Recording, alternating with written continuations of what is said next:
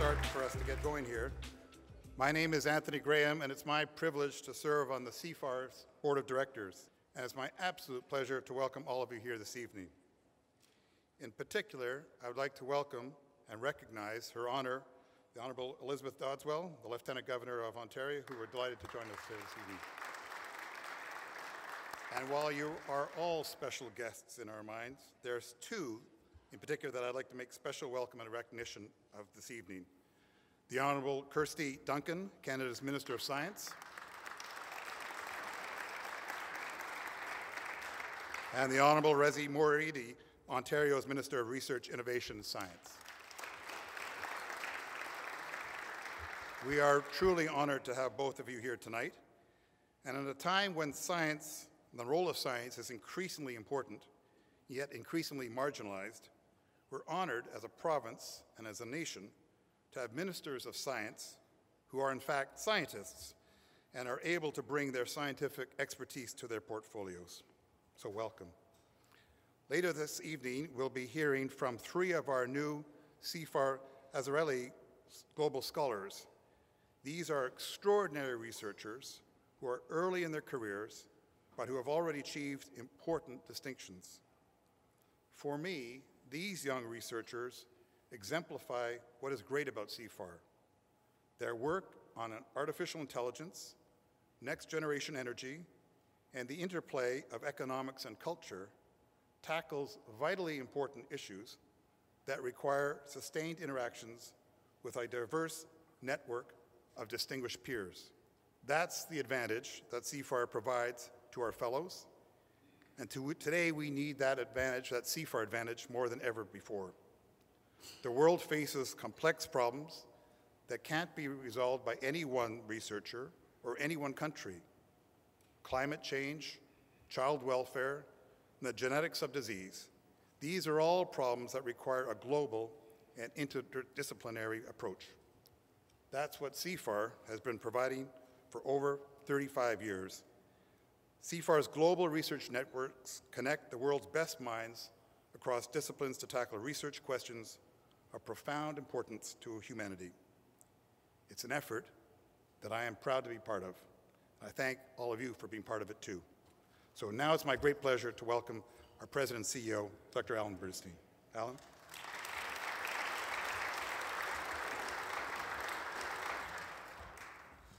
Thank you very much, Tony. I'd also like to extend a welcome to the Honourable Elizabeth Doddswell, Lieutenant Governor of Ontario. Although the Lieutenant Governor doesn't have a speaking role, or maybe because she doesn't, I think it's a measure of her sincere and deep interest in science that she's actually coming to. This is probably your third or fourth event at CIFAR to actually hear science. So it's great to have you here, Your Honor, and thank you very much for being here. I also, like Tony, would like to welcome the Honourable Kirsty Duncan, Minister of Science for Canada, and the Honourable Reza Moridi, Ontario's Minister of Science, Research and Innovation, or Research, Science and Innovation. Thank you both to both of you for being here. You know, those of us who are scientists, I think, feel we have a privileged life because society is actually paying us to do what we like to do. And love to do, actually. And so I think it's a special person who would choose to leave science and enter the political arena. And I think every Canadian, both in this province and across the country, is so grateful to both ministers of science who are here with us tonight, who have given up a sort of a blessed life in science to enter that other world. So thank you both very much on behalf of everybody. I'd also like to recognize many members of CIFAR's truly great board of directors who are here with us tonight. Our chair, Barb Steinmetz, straight ahead of me, Tony Graham, who you've already heard from, Lindsay Gordon, Gilles Ouellette, Pat Meredith, Lawrence Paitlin, Brenda Eaton. These are colleagues and board members from across the country. You do truly tremendous work for CIFAR. Our board meeting earlier today, I think, was a great example of the wisdom and the dedication and commitment to CIFAR that we are also privileged to be able to take advantage of. I also want to recognize CIFAR's Honourable Fellow, Richard Ivey, sitting straight ahead of me here. Richard has been on the board of directors, sat on the board of directors for at least 20 years and served as the chair for a number of years. And Richard, I think no one is more dedicated than you to this organization than Richard Ivey. Thank you very much, Richard, for being here. Well, we all know Canada's 150 this year, so we pale in comparison. We're 35, we being not me, but CIFAR. And I think it's really, like any sort of birthday, it's a good time to look back and to look forward.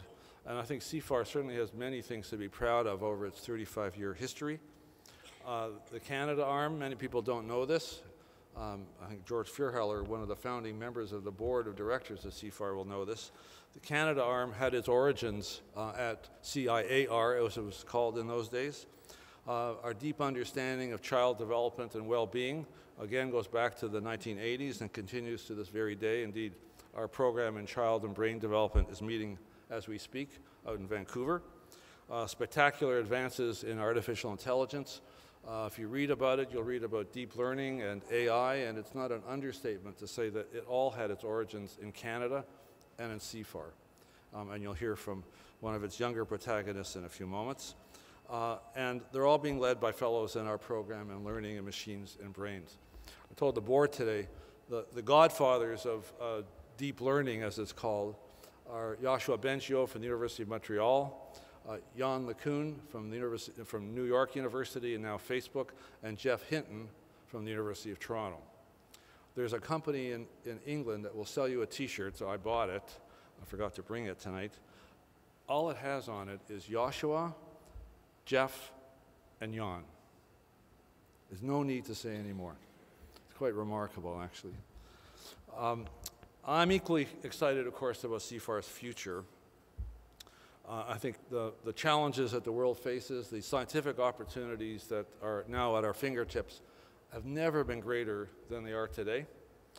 It's a wonderful time, I think, to be a scientist and to be the president of CIFAR. Shortly after I started, we launched CIFAR 2.0. It builds on our strength in really catalyzing disruptive research. We are not in the business of incremental advances. We're kind of the risk capitalists of science. We go for bold, complex, tough, but important questions. And the way we mitigate that risk is we bring together the very, very best minds on the planet that we can to come together to address the problem. And I think that's been our sort of secret sauce for the last 35 years and will certainly continue to be for the next 35. One of the key priorities that we recognized under 2.0 was the next generation of research leaders. And you will hear from three outstanding young people in a moment. They are among the very first cohort of 18 scholars from 5 countries that we appointed as the first CIFAR Azrieli Global Scholars. And the motivation for that program was simple. Young people are the future. They bring the intelligence, the enthusiasm, the naivete, the neuronal plasticity that you require to be a great scientist, and they're fearless. At the same time, it's never been harder to be a young scientist today. Funding is tight. Demands on your time and on your intellect are coming at you every which way. You're learning how to mentor your first graduate students, how to change your first diaper, pay your first mortgage payment, teach your first course, write your first grant. It's hard. So the Azrieli Global Scholars Program was really designed to give a kickstart to people who we think at least are outstanding and show outstanding promise. We're very fortunate that the Azrieli Foundation decided that they agreed that this was an important thing to do and have come with us as partners and visionary donors recognizing the importance of young people. And I know that Naomi Azrieli is here with her this evening, and her and her foundation have really been just tremendous partners and friends to work with. So Naomi, it's great to see you here.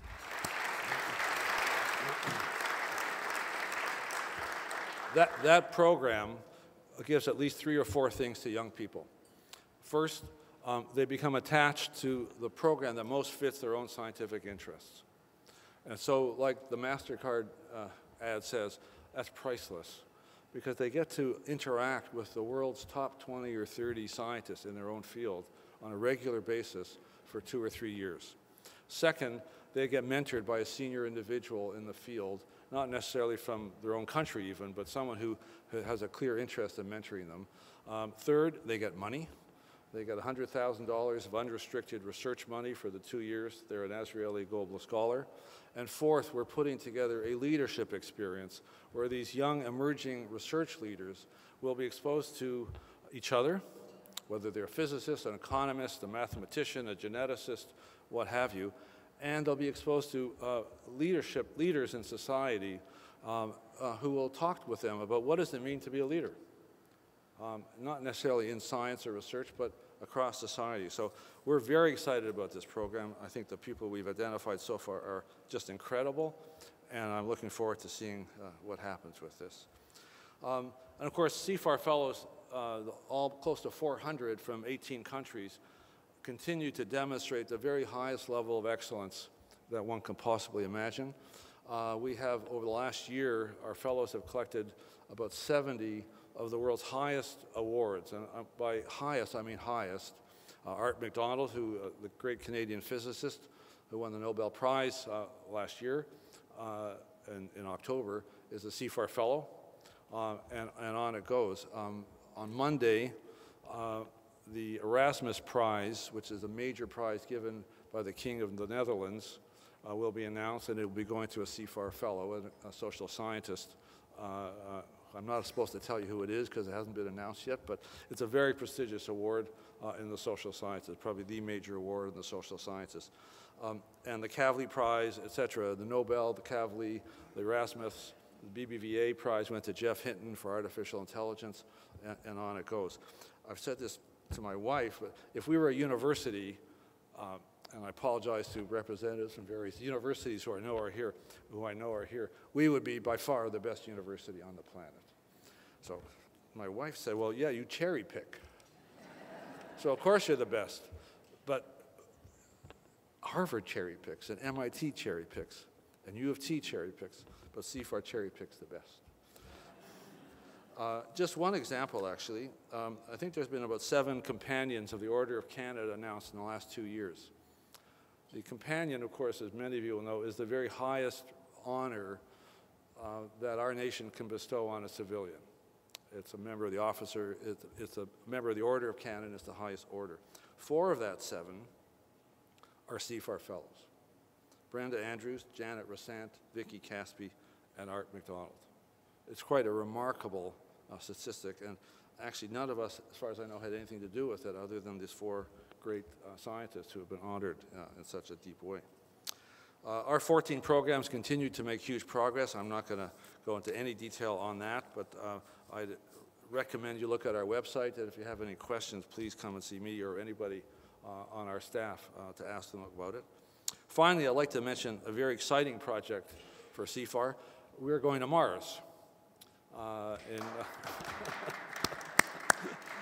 March the 6th is our moving date. We move out March the 3rd. We move in March the 6th. We're very excited about that. It's the new headquarters. We will be surrounded by many colleagues who are interested in research and innovation. I think it's a great move for this organization, and we're all very excited about it. We'll be there. We'll be having a pizza party if you want to help us unpack on Monday, March the 6th. You're all invited. So also, finally, I want to thank everybody in this room for your support for CIFAR. We appreciate it very much. It's essential to do the work that we do. We think we use your support very wisely in picking the very best people and choosing the very best problems, the most complex and important problems that we can find. I now would like to introduce our next speaker, Minister Kirsty Duncan. As Tony mentioned earlier, we are very lucky to have 2 ministers of science who are both scientists. They understand the culture of science, the importance of science, the pace of science, the challenges of being a scientist.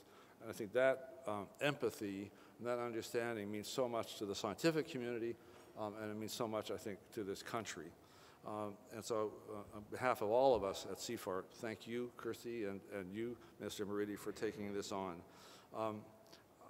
Minister Duncan, Canada's Minister of Science, was an Associate Professor of Health Studies at the university. Just I'm going to continue at the University of Toronto. She was the former research director for the AIC Institute of Corporate Citizenship at the Rotman School of Management. She's a renowned international speaker. She represented Canada on the International Climate Change Commission. She's lectured for many organizations, including the National Geographic Society, the Government of Japan, and the Young Presidents Organization. She has a PhD in geography from the University of Edinburgh. Please join me in welcoming Minister Duncan, Canada's Minister of Science.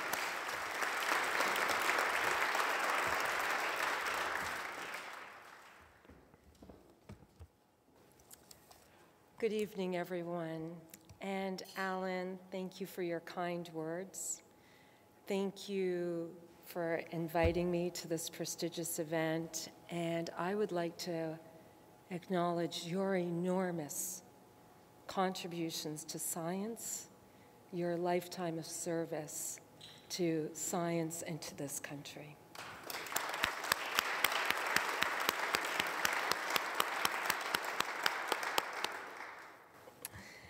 I'd like to also acknowledge that we are on the traditional territory of several Indigenous nations, and I'd like to recognize the long history and contributions of the First Nations, Métis, and Inuit in Ontario.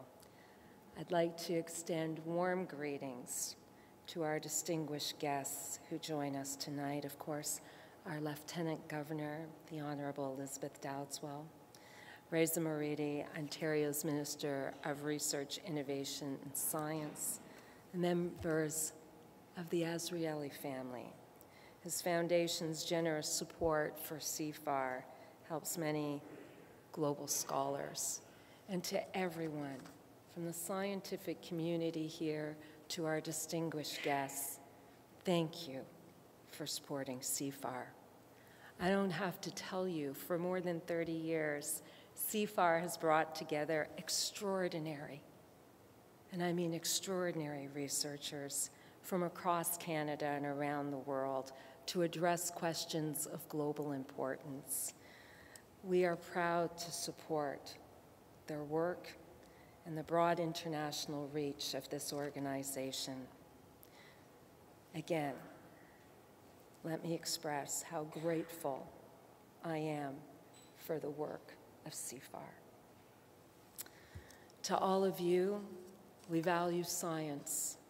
We respect scientists and the important work you do each and every day.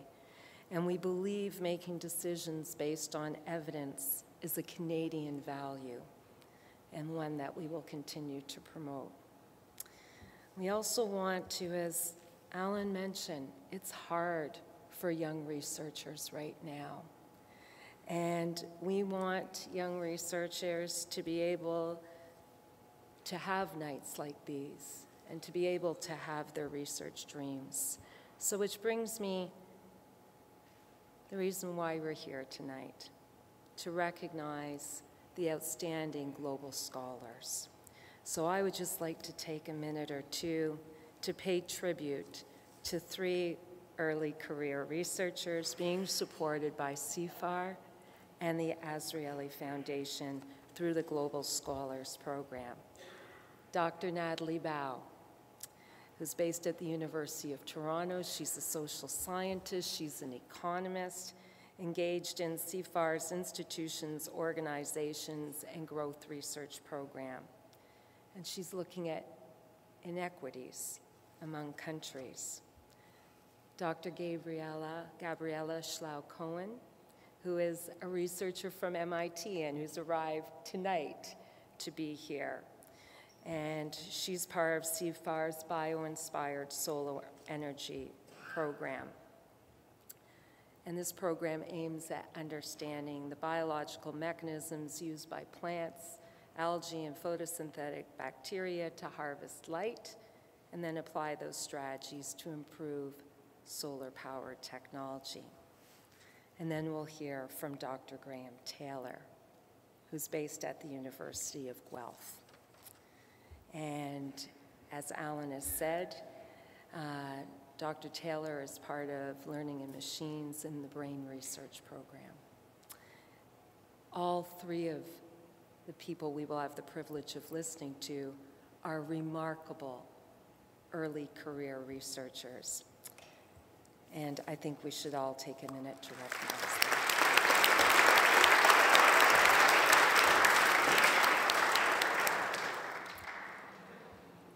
To the three global scholars, you inspire us all.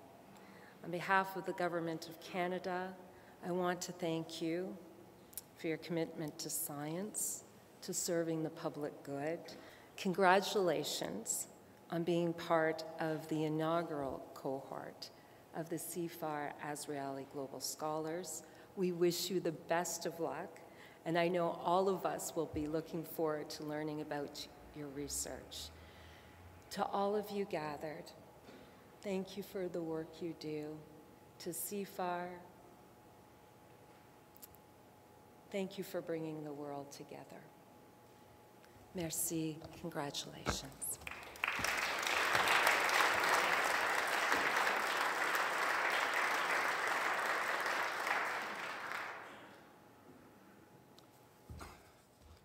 Thank you very much, Minister Duncan. It's now my pleasure and honor to introduce Minister Moridi. The Honourable Minister Moridi is Ontario's Minister of Research, Innovation and Science. He was first elected to the Ontario Legislature in 2007 as the MPP for Richmond Hill and has been re-elected twice in 2011 and 2014. Prior to his current role, he was Minister of Research and Innovation as well as the Minister for Training, Colleges and Universities. Minister Moridi is a graduate of Tehran University in Iran, and he earned his PhD from Brunel University in London, UK. He's elected a Fellow of the Institute of Physics and admitted as the Fellow of the Institution of Engineering and Technology of the United Kingdom. Prior to entering into politics, he had a 17-year career at the Radiation Safety Institute of Canada, where he was the Vice President and Chief Scientist. Please join me in welcoming Minister Moridi.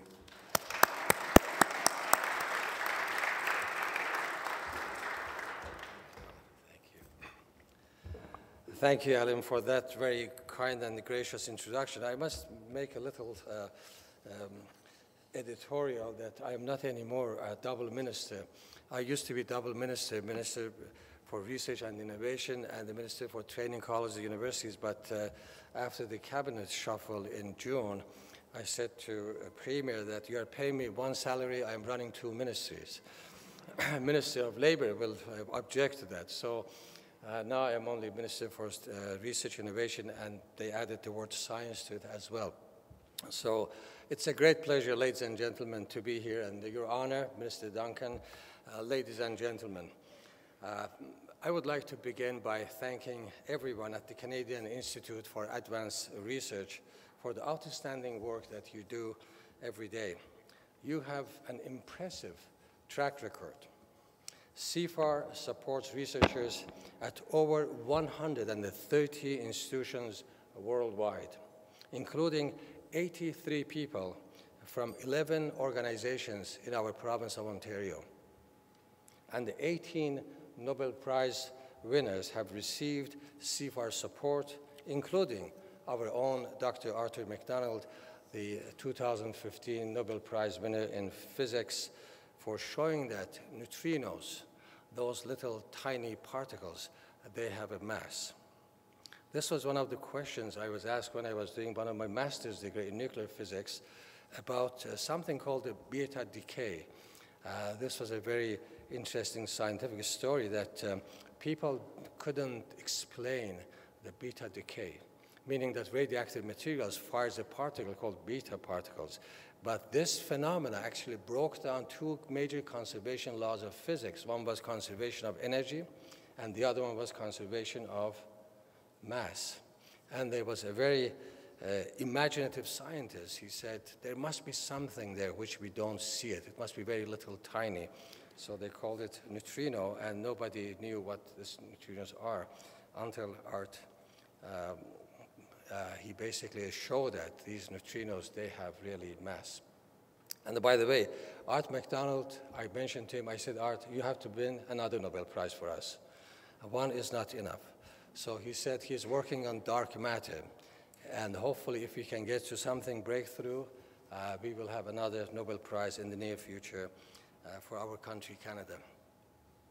CIFAR brings together some of the world's best research scientists and minds, people who can spark groundbreaking ideas.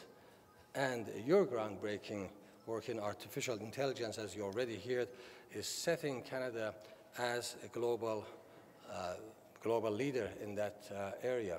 I was at Northern California just last week and visiting University of California at Berkeley. And as many of you in this room will know, that there are two major centers for artificial intelligence in North America. One is, of course, University of California at Berkeley, and the other one, University of Toronto. The contributions CIFAR is making are fostering Ontario's research and innovation ecosystem. And of course, you are inspiring young leaders as well.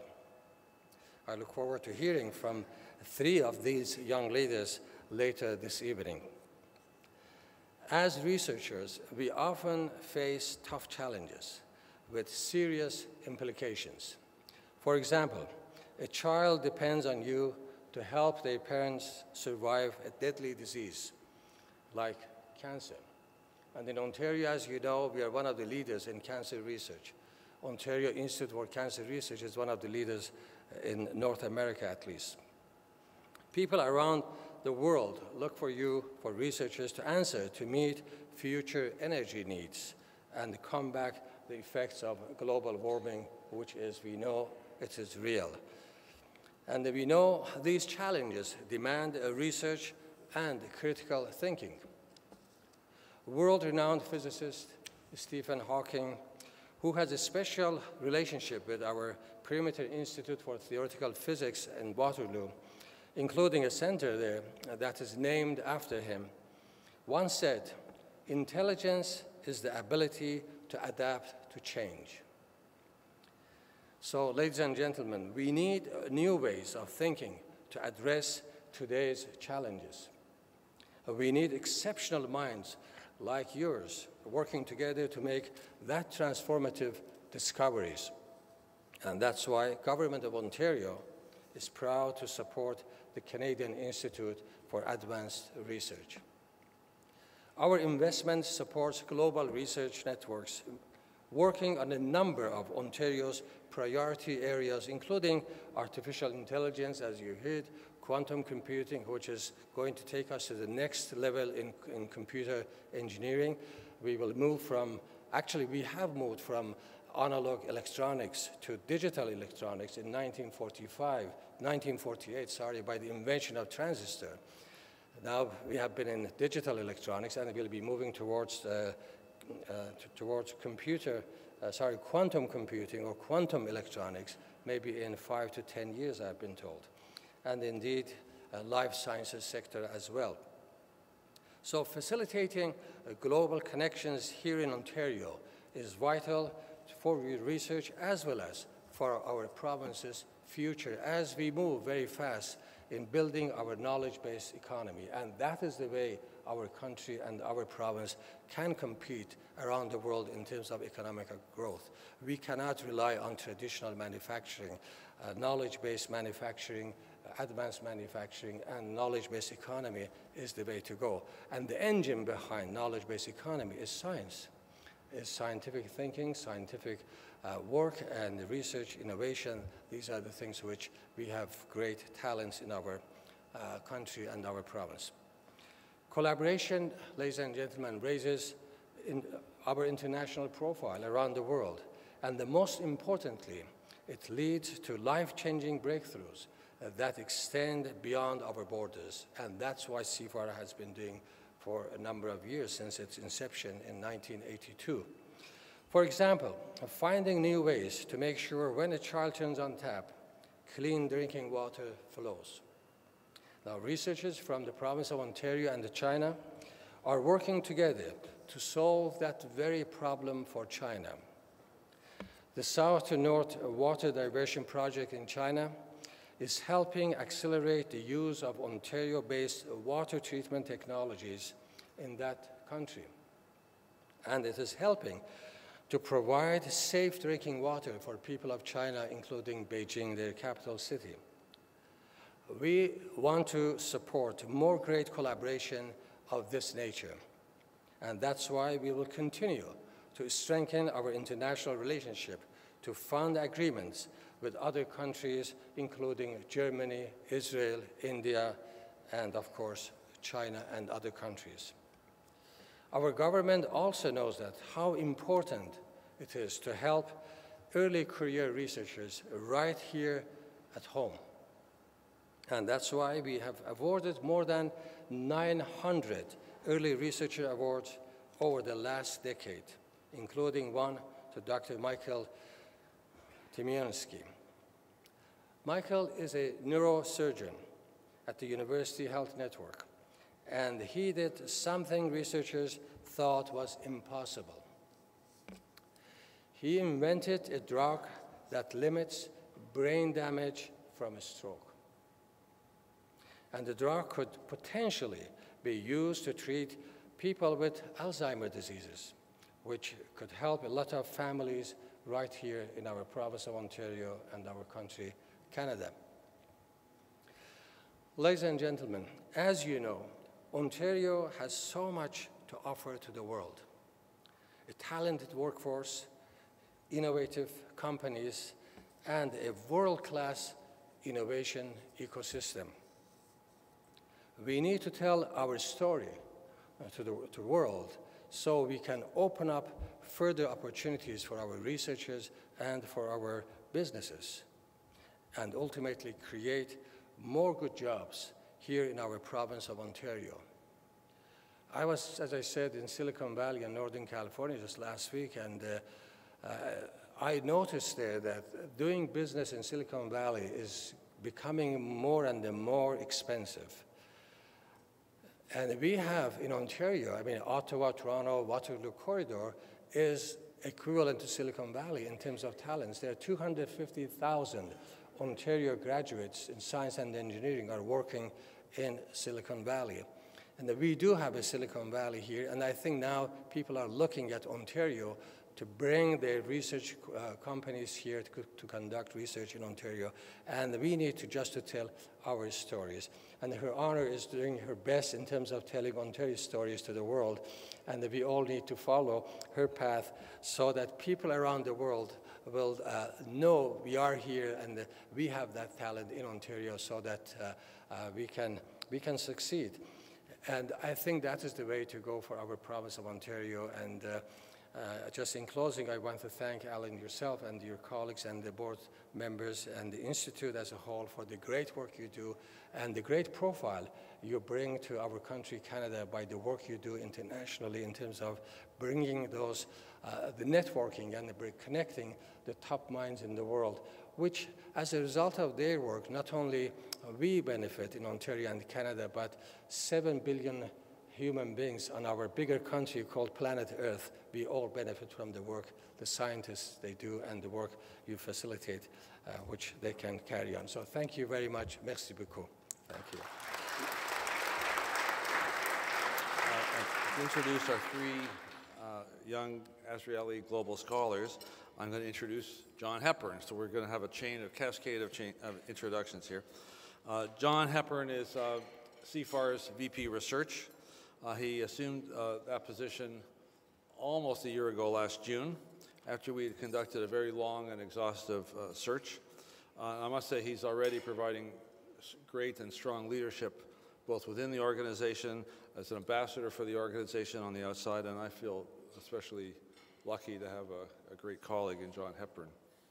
He comes to us from the University of British Columbia, where he was the VP of Research for a very long time. I think he survived 3 or 4 university presidents. The same one twice. Yeah. And before that, he was the professor in the departments of chemistry, physics, and astronomy. He's a PhD in chemistry from the University of Toronto. Completed his undergraduate chemistry degree at the University of Waterloo. And he has many honors to his name. I'll just name a couple. He has a Rutherford Medal in physics from the Royal Society of Canada, elected fellowships in the American Physical Society and the Chemical Institute of Canada, and an Alfred P. Sloan Foundation Fellowship. He's one of the few people who can say he trained with 2 Nobel laureates. Please join me in welcoming John Hepburn.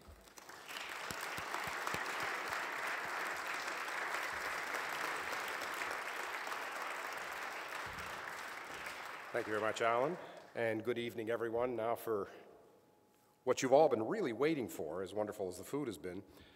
We're going to hear from 3 of our first cohort of Azrieli Global Scholars. And this is a new program for CIFAR, and actually, truth be told, and Dick, cover your ears, this is my favorite program at CIFAR, but you know, cosmology and gravity is close second. It's a wonderful partnership with the Azrieli Foundation, which is how we got into this business. And really, it's, as Alan told us earlier, it's part of our commitment to helping nurture the next generation of research leaders. And for this program, the idea is to choose an international cohort of exceptional early career investigators who are looking for a chance to think differently about research. So not only are they exceptionally good in their own disciplines of research, but they're interested in other disciplines of research. That's really what we're looking for. And so they will become the next generation of research leaders. I've had the pleasure of seeing many of these global scholars at our program meetings because, of course, as Alan said, that's one of the benefits. They join a research program, and if you want to be intimidated by very smart young people, you should meet them and talk to them. They're frighteningly intelligent and good. In addition to the 3 scholars you'll hear from tonight, I'd like to point out there's a few locals. Alan said the global scholars are from 18 scholars from 5 different countries, so we couldn't afford to bring them all together tonight, and they're all, in fact, I met 2 of them in Vancouver at the program meeting Alan referred to yesterday. But there are 2 here from the University of Toronto, and so we should recognize them too. Lu Yi Yang, there's Lu Yi, she's in the quantum materials program. And Mikko Taipale, who's in molecular architecture of light. Mikko, where are you hiding? There he is. But now, for the main event, they're both assistant professors here at the University of Toronto and off to what will be fantastically successful careers. Now, our first speaker tonight is Gabriella Schlau-Cohen. Dr. Schlau-Cohen is an assistant professor in the Department of Chemistry at the Massachusetts Institute of Technology. Her research group uses single molecule spectroscopy and ultrafast laser spectroscopy, and don't worry, she's going to tell you what she means, but there will be a test afterwards. You have to define what a femtosecond is in the question and answer period. These tools, state-of-the-art tools, provide a detailed molecular level picture of how biological systems work, and of course she's in the bio-inspired solar energy program. So her group focuses on investigating photosynthetic light harvesting. She's a recipient of a Beckman Young Investigator Award and the Smith Family Award for Excellence in Biomedical Research. Please join me in welcoming Dr. Schlau-Cohen.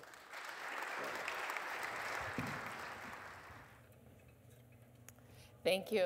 Thanks for that introduction. So tonight, I'm going to talk to you about how the biggest problem facing our society was solved 3.5 billion years ago by bacteria. So the biggest problem we're facing is climate change.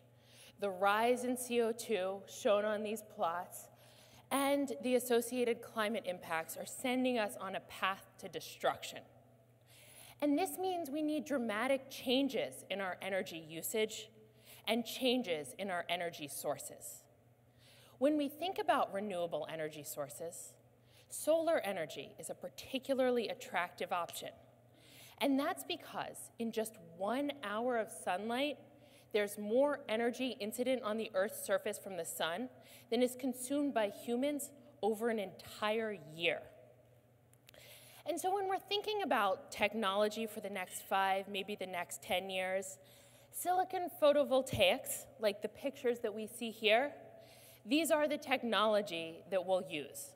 But when we want to think further than that, when we want to think 20, 50 years down the road, what we want is a solar energy technology that doesn't have the limitations of silicon photovoltaics. Specifically, silicon photovoltaics don't have high power density, meaning they're not good at capturing sunlight, which is relatively dilute, and concentrating it to a strong power source that we need to drive our machinery. Also, there's an issue of reliability. We can see that on the picture of the Earth's surface. There are clouds, and the more clouds, the less energy from your solar panels. But these problems have been solved. They've been solved by evolution. So photosynthetic systems, like plants and photosynthetic bacteria, have solved issues like reliability. And so we want to know, can we understand how they work, and from that understanding, pull out key principles that will allow us to develop the next generation of solar energy sources. So the major idea behind how they solve this problem is the same idea that we saw in the recent Star Wars movie, Rogue One. So it's the idea of an antenna dish. The climax of this movie, for those who haven't seen it, was all about this antenna dish that can concentrate information and transmit high-density information to ships in space. In this case, it was the plans for the Death Star. But photosynthetic systems, they use the same kind of concept, where they have an antenna to concentrate solar energy. And for photosynthetic systems, this antenna dish is actually dynamic. It's smaller under sunny day conditions, and it gets bigger under cloudy day conditions. So it depends on what the environment is like. Now, this is a key difference between how biological systems work and how most devices that we manufacture work. Devices we manufacture are usually manufactured to a spec. They perform to that spec, maybe degrade gradually. Biological systems are dynamic. They're constantly changing and reorganizing in response to their environment. And so this is one place where we see that kind of idea work to their advantage. So for photosynthetic systems, the antenna dish is actually made of proteins. So here's our molecular model of what this antenna dish looks like. So it's similar for plants. Here I'm showing you the version for photosynthetic bacteria. Here's the model of this protein network. We can think about it using a simpler picture. And essentially, what happens is there's absorption of sunlight, and then that absorbed energy migrates through this network to a central location where electricity is generated.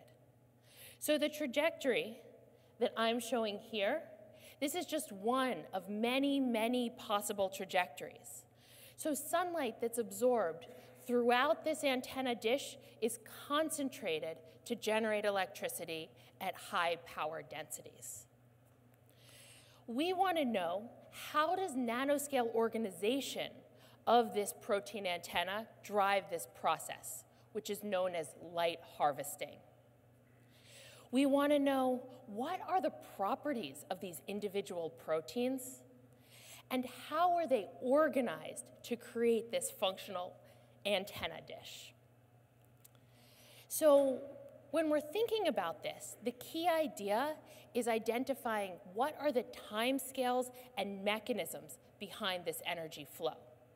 Timescales is the key parameter in identifying what this process looks like, and it also gives us insight into the mechanism or how it works.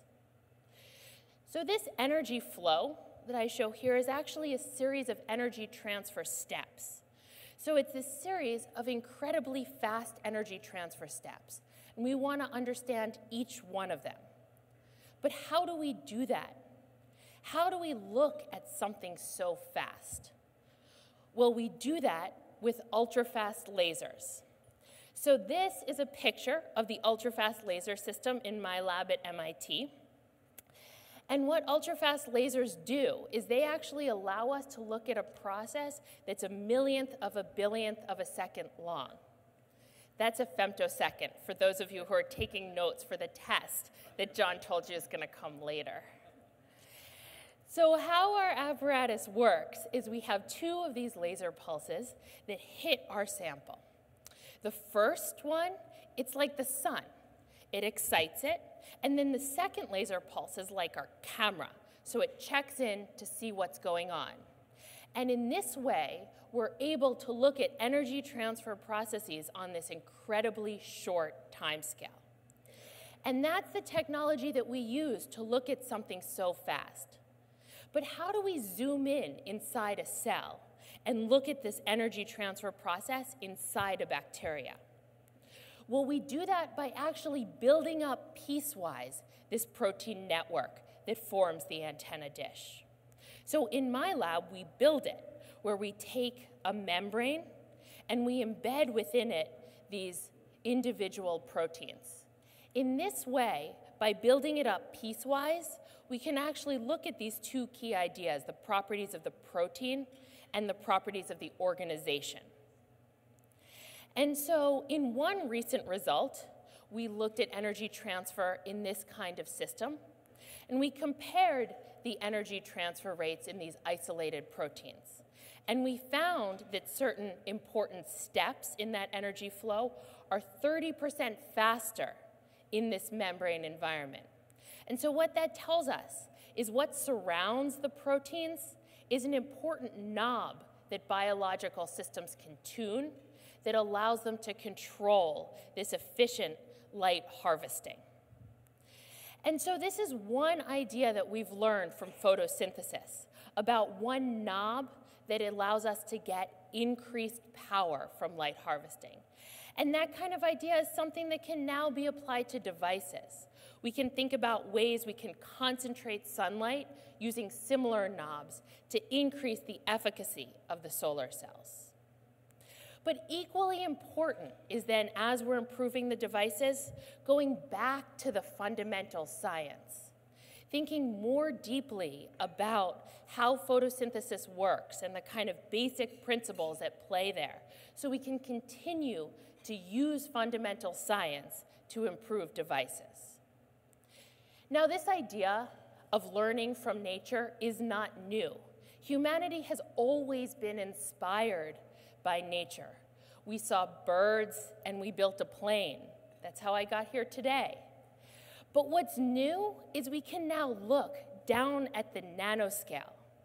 And with that new power, we can use how some of the world's tiniest organisms work to solve our biggest problems. Thank you.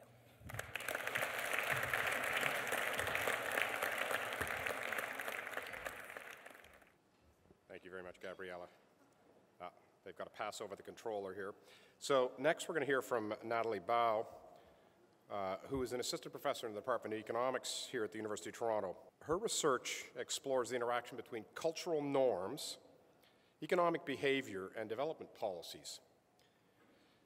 Amongst other things, her work examines the role school building plays in female educational achievements and how changes in pension plans can affect educational investments differently depending on cultural norms. Her work shows how policies can have unintended consequences and underlines the importance of understanding how individual reactions to policies based on cultural norms will affect how policy initiatives will affect growth. Please join me in welcoming Dr. Bau.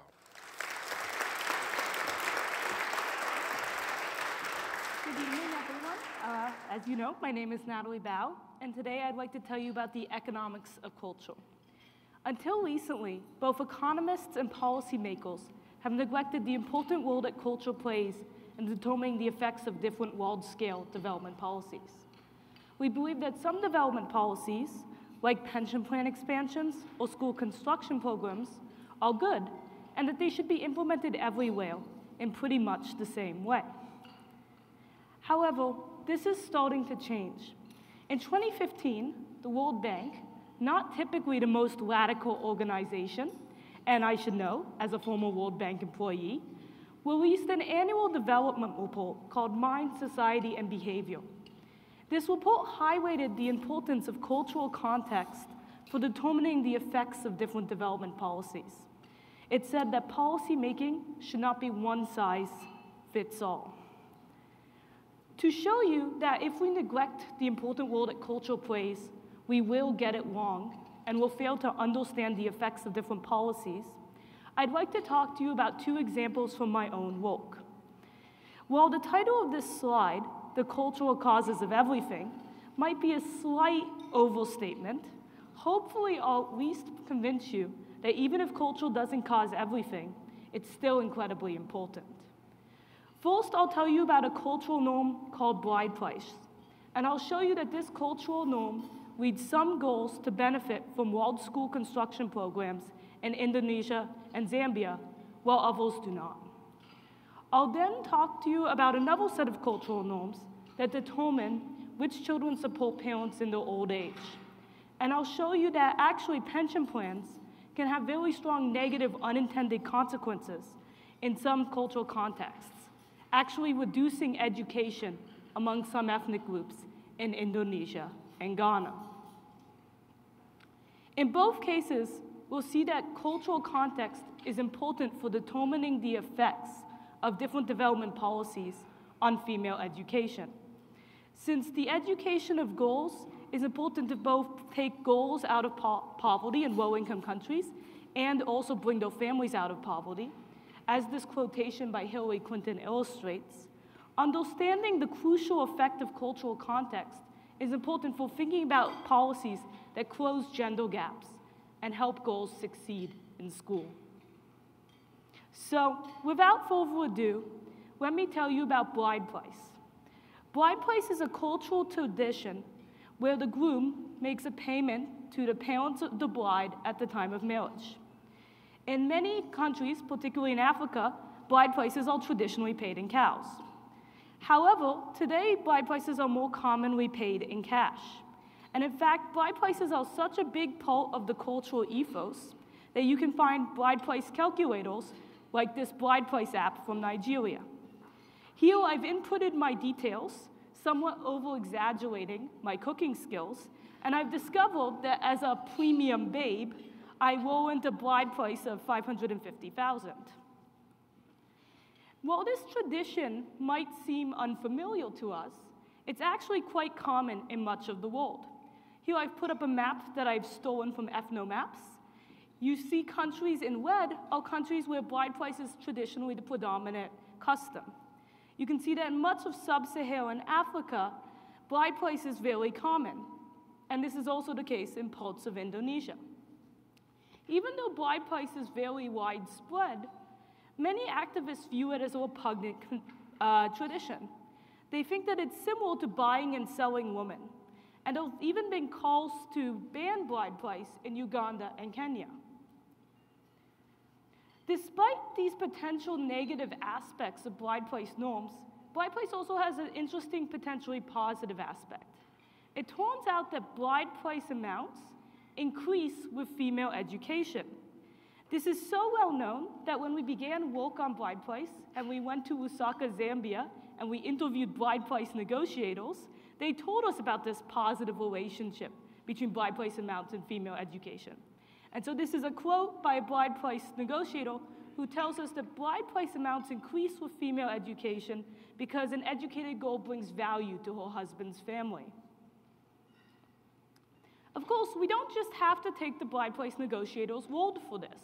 We can also collect data on bride price amounts and match it to female education and see if, in fact, bride price amounts do increase with female education. So here I've estimated the returns to education for bride price in Indonesia and Zambia. The y-axes here are in percents. And you can see that for a girl in Indonesia, moving from no education to attending junior secondary school more than doubles her bride price. Attending college doubles her bride price again. And we see the same strong positive relationship between female education and bride price in Zambia as in Indonesia. So, if bride price amounts increase with education, it's possible that the bride price custom incentivizes parents to educate their daughters. To see if this is the case, along with my co-authors, Nava Ashraf, Nathan Nunn, and Alessandra Verina, I studied the effect of world-scale school construction programs in Indonesia and Zambia. In both countries, we found a striking result. Among ethnic groups that had a tradition of paying high bride prices, when access to schools increased, female education also increased. However, among ethnic groups that didn't have these high bride price traditions, the school construction program had no effect on female education. And so, surprisingly, if you simply wanted to maximize female education through the school construction program, you would want to build schools in the areas with a lot of ethnic groups with traditionally high bride prices. So, what does this teach us? Well, first, culture is crucial for the design of world-scale policies and also for the evaluation of world-scale policies. Because here, the school construction program had very different effects depending on different groups' ethnic norms. Additionally, banning a cultural norm like bride price, despite its potential negative effects, could have a downside. It could reduce female education. And therefore, if we were to ban bride price, we might want to also subsidize female education. And finally, even though cultural context is crucial for designing policy, we can still learn from one country to think about policy in a very different country.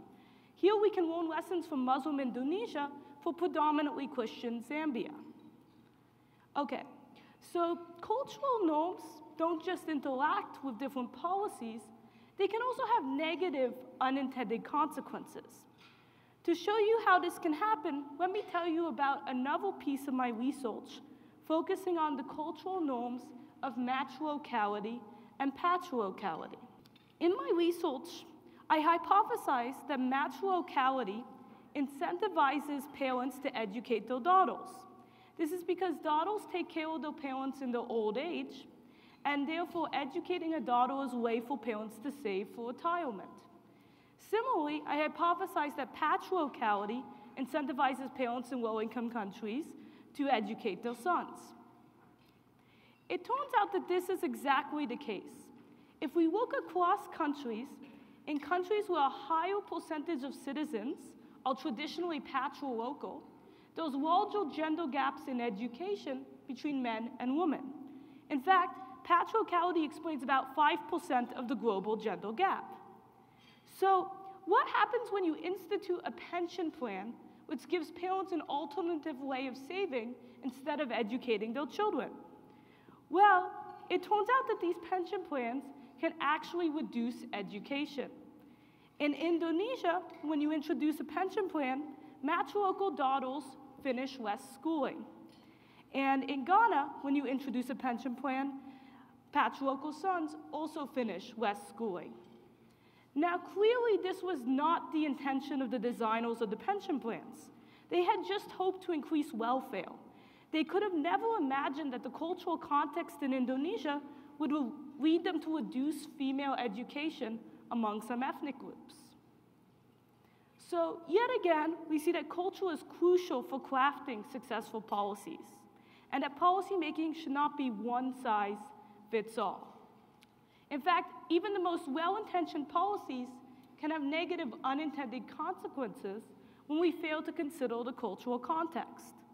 However, economics can offer us with tools to try and understand how cultural norms will interact with different policies and try and predict how the effects of policies in new contexts.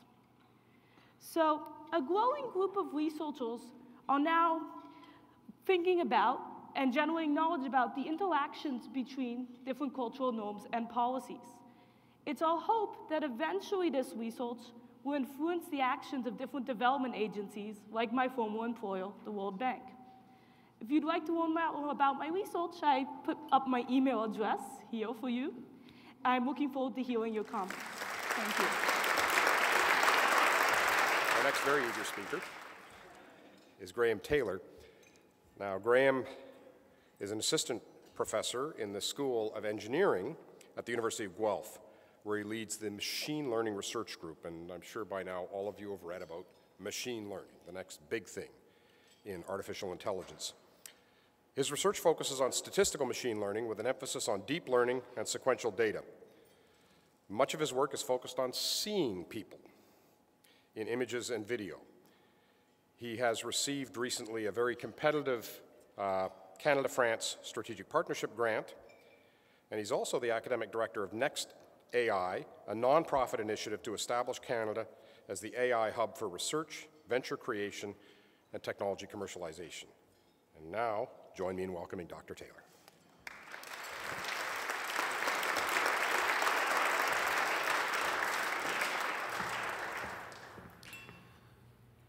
One Saturday morning, I set off with my 2-year-old son, Glenn, to the Halton County Rail Museum, which is about 20 minutes from Guelph. So I got out my phone, pulled up Google Maps, entered our destination into it, and we set off. And about a minute into our drive, my phone started talking to me. It said that our destination would be closed by the time we got there, and so we headed back. Now, this is very simple, but it was actually, for me as an AI researcher, a life-changing moment. I realized how much AI was embedded into my life. Today, I'm going to take you through a cascade of changes, from a navigation app, to an itinerary planner, to self-driving cars, and finally to virtual reality experiences generated by AI where you don't even need to leave your house. I'm going to talk about what happens when AI moves from prediction to creation. Now, of course, this might conjure up terrifying images of HAL 9000 from 2001, or Skynet from the Terminator series. And of course, in popular culture, this is a legitimate concern. But my goal for you is to become an informed contributor to the dialogue on how we might interact with a world of smart machines. But first, let me take you into my lab and tell you a little bit about what we do. That's not my lab. This is my lab. So we focus on 3 elements, all of which are connected by deep learning: algorithms, applications, and acceleration. So first, let's talk about algorithms and architectures. Machine learning is all about transforming inputs, which come in the form of data, to useful outputs like predictions, visualizations, and decisions. I tend to like to think of it as a computer program. So I could write a computer program to square a number. And I could write a computer program to read in a series of chords and output a melody.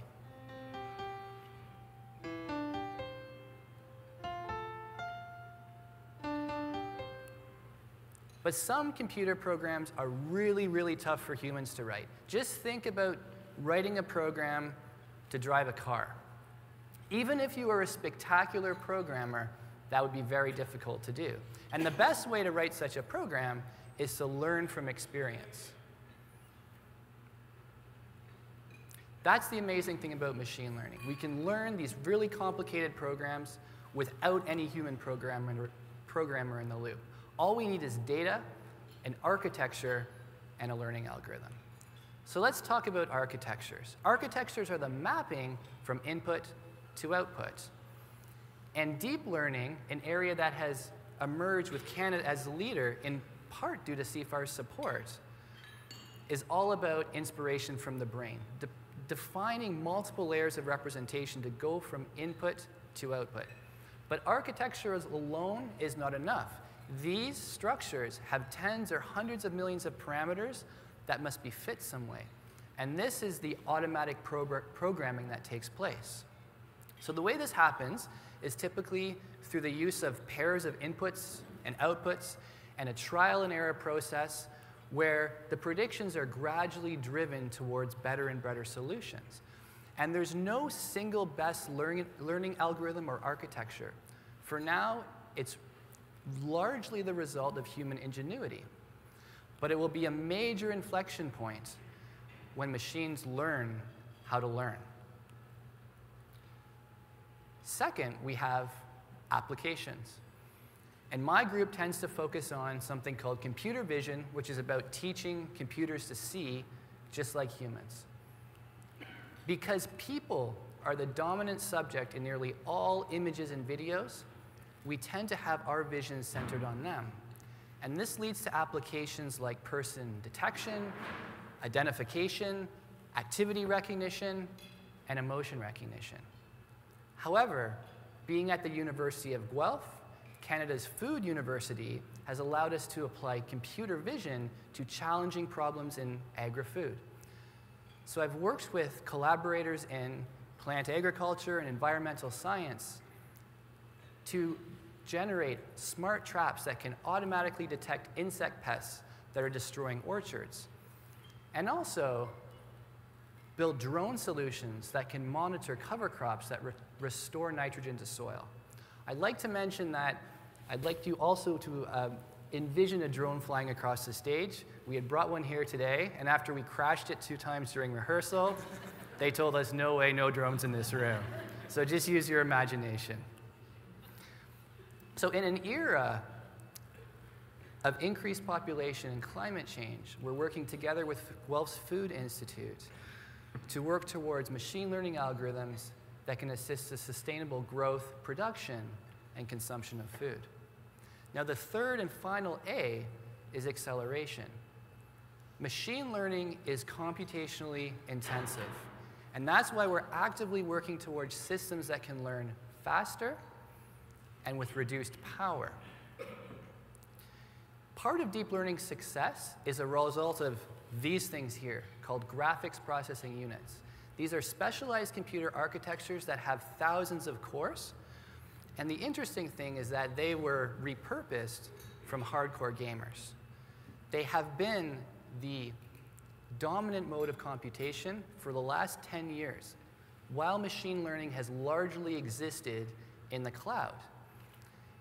And you've probably interacted with these systems on a daily basis when you do an internet search, or you receive an Amazon or Netflix recommendation, or you use face recognition in a Photos app. But there's always been a gap. There's the internet between you and the system. In other words, you've never really met the machine. But as machine learning moves from the cloud to the physical world, the computational demands won't diminish, but power consumption must. So the drone that flies over the field and not only detects weeds, but takes action on them, or the humanoid robot in your home that's folding your laundry and unloading your dishwasher, they're not going to be so useful if they constantly need to recharge. And that's why our group is working on ways to develop learning algorithms that can run at 10 to 100 times less power on specialized architectures. Now, the systems I've talked about so far are largely prediction machines. They produce simple outputs. But the world is moving towards machines that create art, music, dialogue, prose. A central problem with predictive machines and creative machines is that machine learning requires an objective function. And this is typically based on minimizing error. For these simple predictive systems, minimizing error is pretty simple. You just try to match the prediction against some desired output. But when it comes to machines that create, how are we supposed to measure the quality of their outputs? A major problem here is the fact that there's often no single right answer. I'd like to draw your attention here to something called Google Inbox. I receive about 100 emails a day, and this AI-based application will read my emails, suggest 3 replies, and I can simply click on a button. Right? It's really quite amazing, and I am a bit embarrassed to say it, but I use it for about 5% of my emails. And as I use it, it will continue to get better. So this kind of human-in-the-loop style AI is where I see us as humans coexisting with machines for quite some time. It makes the creation, and I perform the judgment. Another problem with these creative machines is the fact that their output is very structured. It's very complex. So if you take something simple like, again, visual recognition, I show an image to an algorithm, I ask it, what is that image? This is just a standard computer vision recognition problem. The output is just a category. But if I ask an AI to make me a meal, suddenly the output is much more structured and complex. And this is just talking about getting the recipe straight. If the machine's actually working on taking physical action in the world, this gets much, much more complicated. So in conclusion, the early stages of creative machines have actually resulted in auto-generated art, poetry, and music. So this is actually an AI-generated tune, and it's kind of catchy. So when I talk about Google Inbox, or machine translation systems, or even chatbots, these are actually applications that are driving significant industrial value.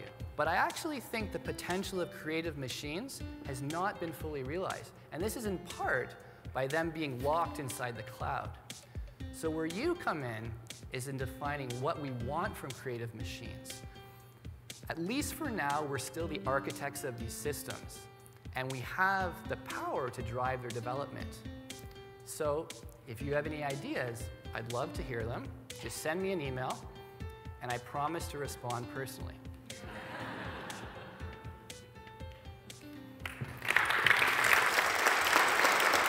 I'm going to embarrass you by making you answer questions.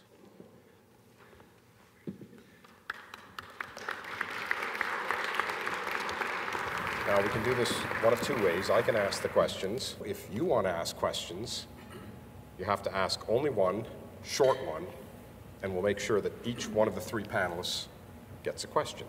So, which way do you want to do it? Yes. Okay. Question. So, pretending the politicians aren't here, I would ask Natalie, does she see any current government incentives that perhaps could be put through the filter she's suggesting for better and more effective outcomes? Okay, well, a tough question. So I'm actually quite new to Canada, but I think I can say a little bit about how I think governments can take cultural context into account when they do their work. And I think I have a few policy recommendations for governments. Of course, the first thing is to simply just think about the cultural context of where you're doing your work, and that might include going down and talking to people and doing focus groups. But another thing that can be very helpful, because people may not even know how their culture might affect the responses to different policies, is to induce policy experiments in different places. So you could imagine rolling out policies in a way that we can actually test the effects of different policies. So randomly varying different parts of policies, estimating their effects in different places, or randomizing the timing of when we roll out policies, so we can actually get a sense of how a policy is working, and not just how it's working on average, but how it's working for different types of people. Very good.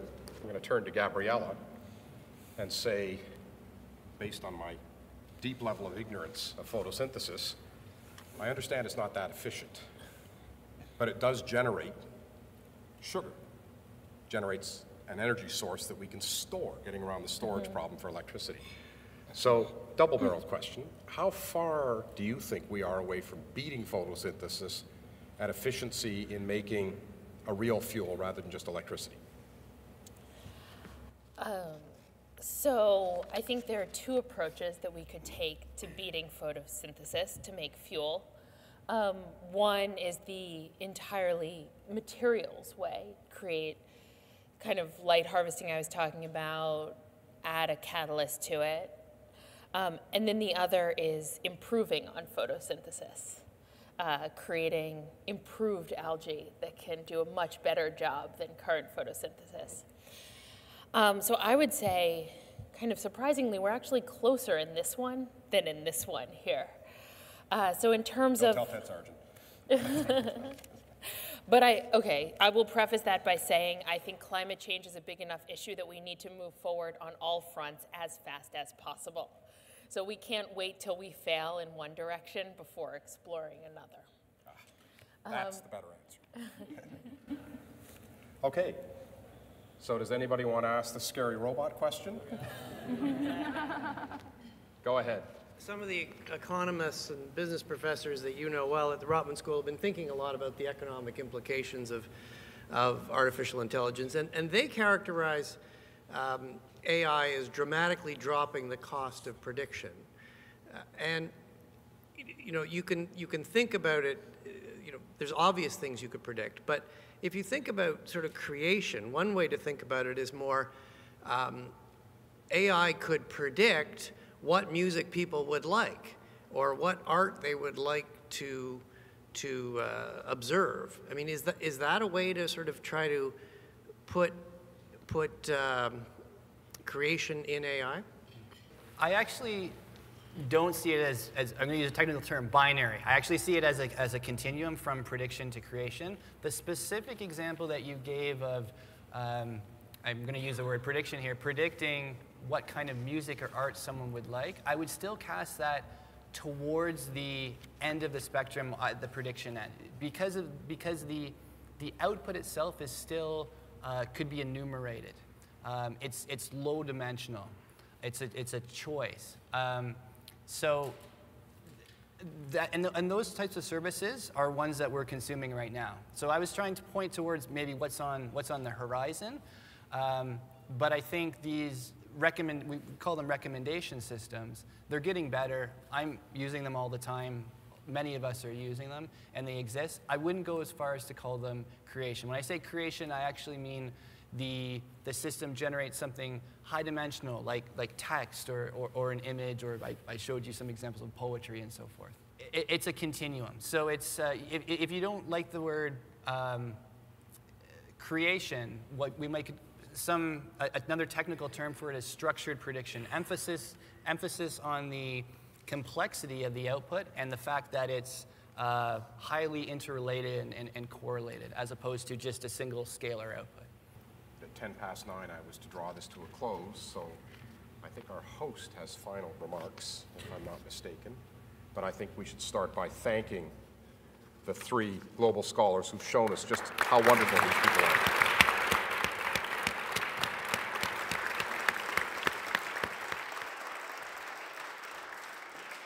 Well, I hope everyone's enjoyed their evening. I'm Barb Stymist, and I have the great honor of chairing this amazing board of this amazing institution.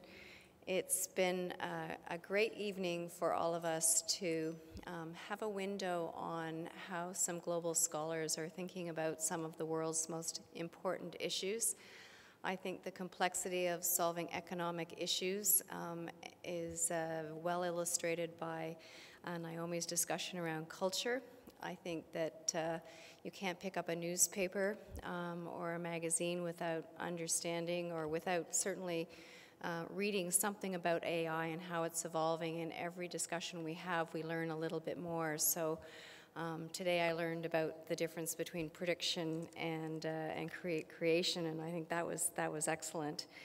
And then, of course, one of the problems that I think we all worry about leaving the world in better shape for our children, and understanding how we could learn from nature to solve our sustainability issues was fantastic to really understand the work that's being done in the photosynthesis area.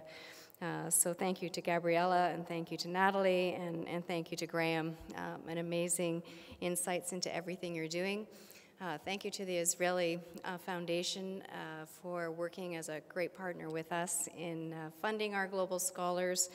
I think it's absolutely imperative for Canada to build its capacity, and it's great that Canada can fund and lead in developing global scholars, so not just Canadians, but it was also great to have someone from the south side of the border. I think you all know how we work at CIFAR. I think many of you are veterans of our CIFAR events. It's always fantastic to expand our brains and understand what's going on in the scientific community, and as Alan and I often discuss, really being at the nexus of understanding that the advancements in science and how advances in science can change the world for the better is what makes being a part of the CIFAR family so exciting. So I just wanted to end by thanking all of you for coming, and a very special thank you to our 2 ministers who are here, Minister Duncan and Minister Moridi. Great honor that you could join us today, and of course our Lieutenant Governor. Great to see you again, and thank you for your support of CIFAR. Enjoy your evening, and see you next time at our next CIFAR event. Thanks so much.